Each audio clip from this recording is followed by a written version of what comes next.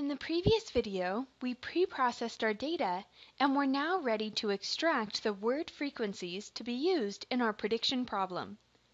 The TM package provides a function called document term matrix that generates a matrix where the rows correspond to documents, in our case tweets, and the columns correspond to words in those tweets. The values in the matrix are the number of times that word appears in each document. Let's go ahead and generate this matrix and call it frequencies. So we'll use the document term matrix function calls on our corpus that we created in the previous video. Let's take a look at our matrix by typing frequencies. We can see that there are 3,289 terms or words in our matrix and 1,181 documents or tweets after pre-processing. Let's see what this matrix looks like using the inspect function.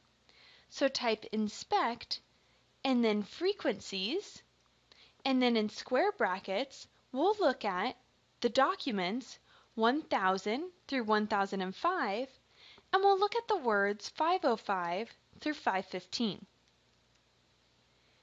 In this range, we see that the word cheer appears in the tweet 1005, but cheap doesn't appear in any of these tweets. This data is what we call sparse. This means that there are many zeros in our matrix. We can look at what the most popular terms are, or words, with the function find, freq, and then terms.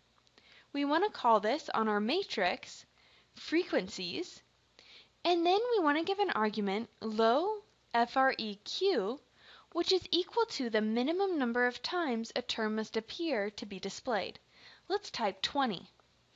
We see here 56 different words.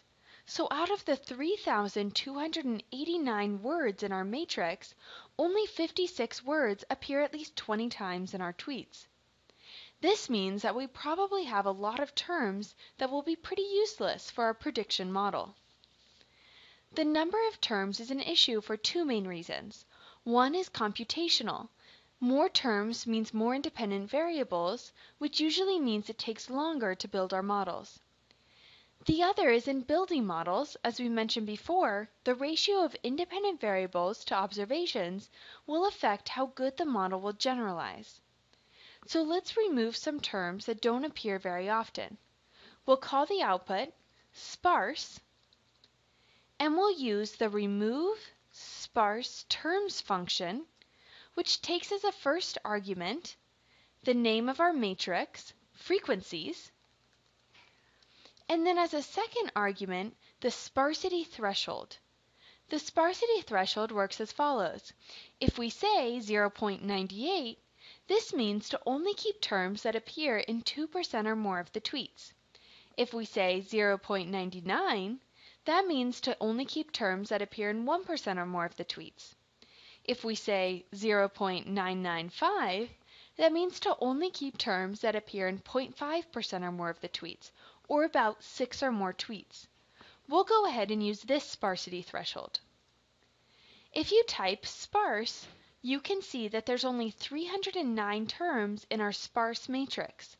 This is only about 9% of the previous count of 3,289. Now let's convert the sparse matrix into a data frame that we'll be able to use for our predictive models.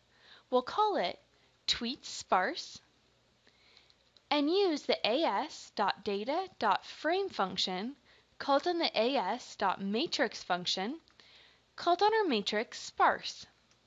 This converts sparse to a data frame called tweet sparse.